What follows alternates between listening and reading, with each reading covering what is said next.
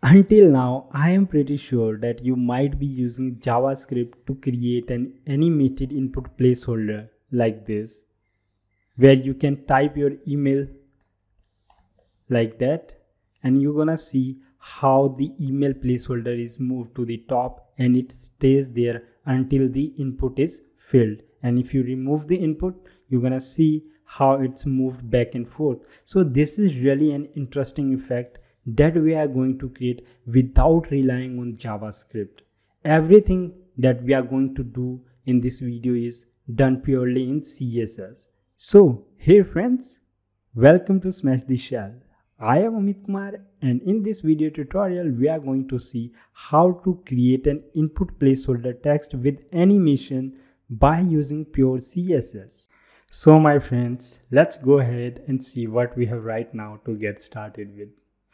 We have this simple index.html file which has style.css already linked, and if you look at the style.css file, it has a very basic body selector, and I am applying display flags to it and some height and width to that body selector, and I'm doing this to kind of center the contents on the viewport both horizontally and vertically. And I'm also applying a background linear gradient also with font family and font size. So that's pretty it.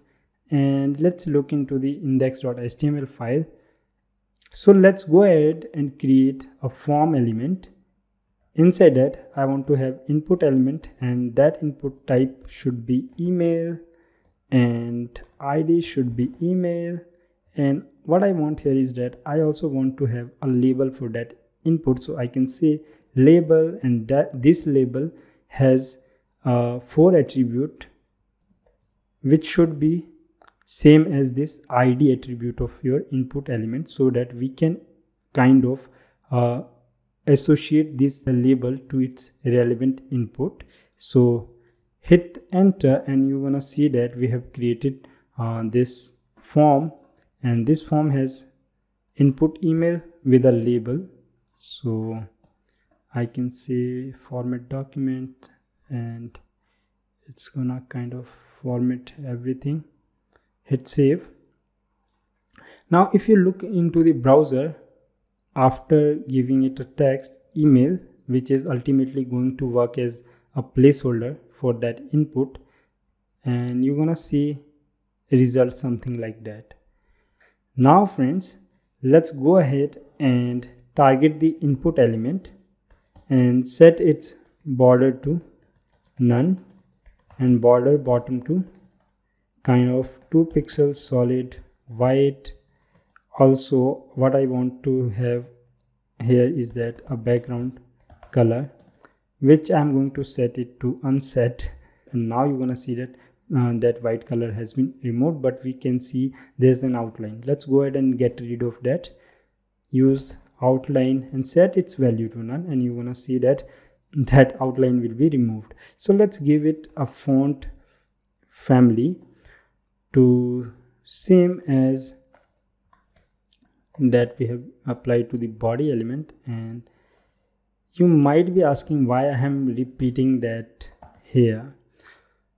Actually, the font family that we are using in the body will not work for the input element, so that's why I have to give it here or specify it explicitly.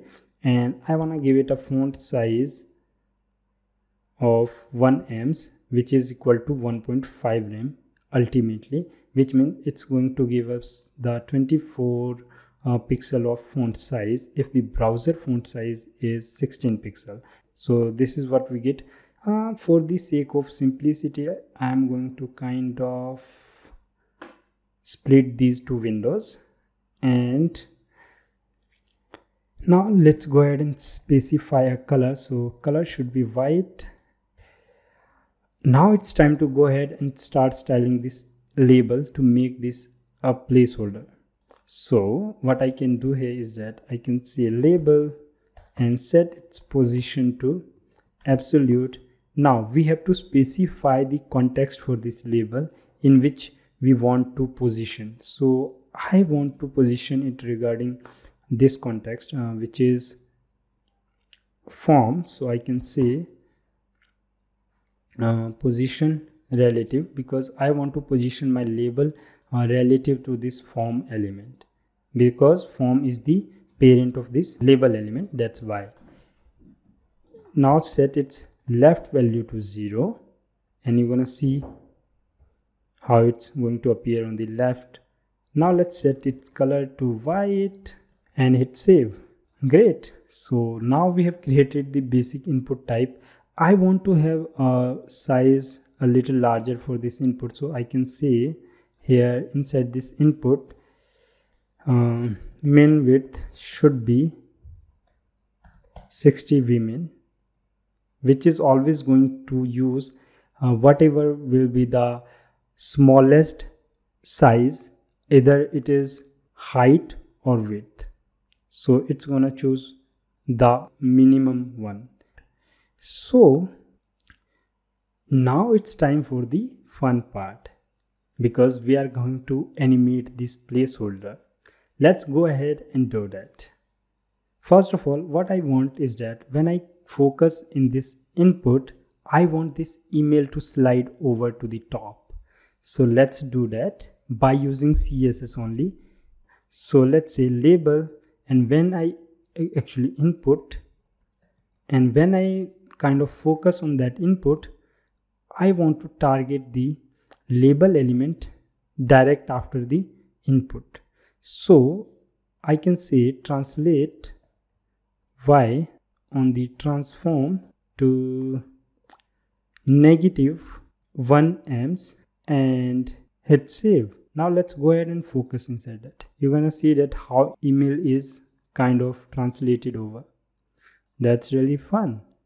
But if you type here something, it's still going to come back and forth like that. So we don't want this result. We are going to fix this very soon.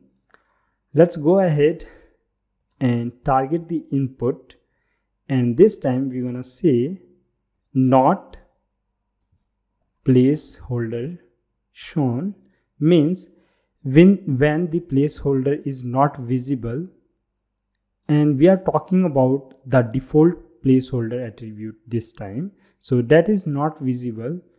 We want the immediate label element to be translated over to -1 amps. And if you hit save, and you're gonna see that since the placeholder is not shown here, you can't see any default placeholder attribute right there.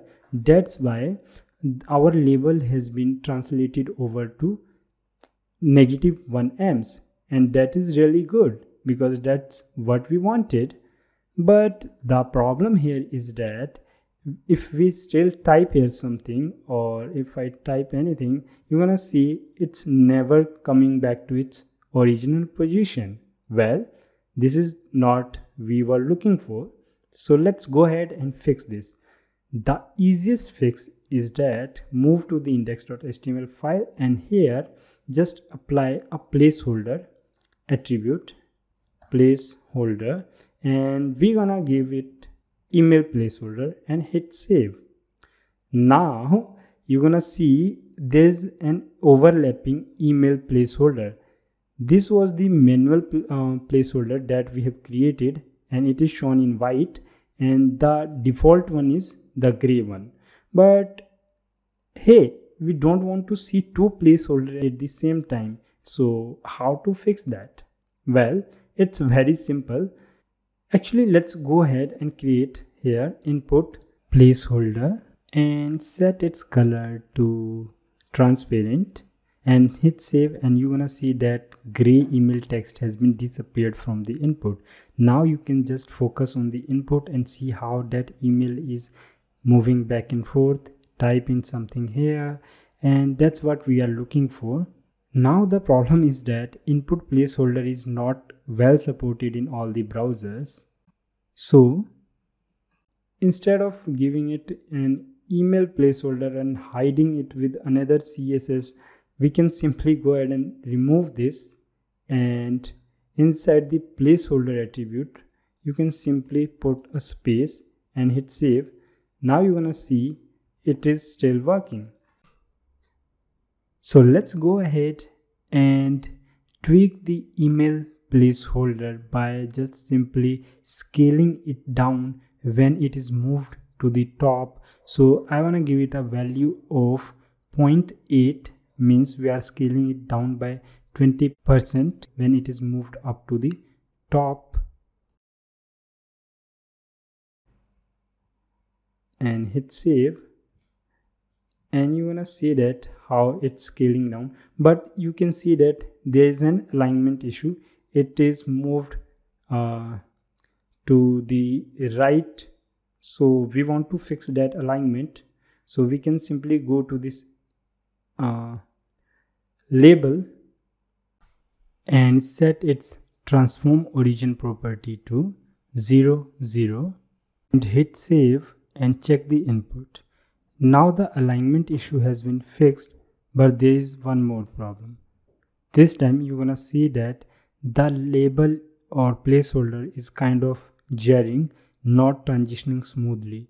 So we have to fix this. Go to the label selector, and inside here we have to apply a transition. So I can say transition transform 0.2 seconds and is in out function. Now you're gonna see how smoothly it is working. This is what we wanted. So it was very fun, very easy to create by using only CSS.